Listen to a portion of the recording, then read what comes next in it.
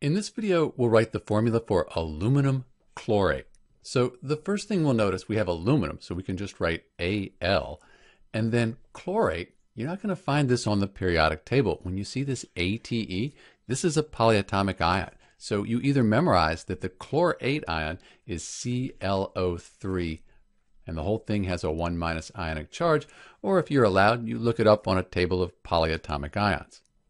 Since aluminum is a metal and then chlorate, that's a group of nonmetals, a polyatomic ion, we have an ionic compound and we need to consider the charge when we write the formula here for aluminum chlorate. Aluminum's in group 13, sometimes called 3A. It has a 3 plus ionic charge. It forms ions that are 3 plus. We know the whole chlorate ion, that's 1 minus.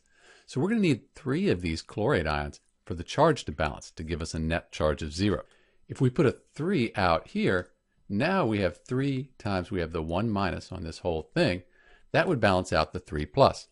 We'd need to replace this with parentheses here since we have 3 chlorate ions. Get rid of these symbols here. And this is the formula for aluminum chlorate, AlClO3. This is Dr. B, and thanks for watching.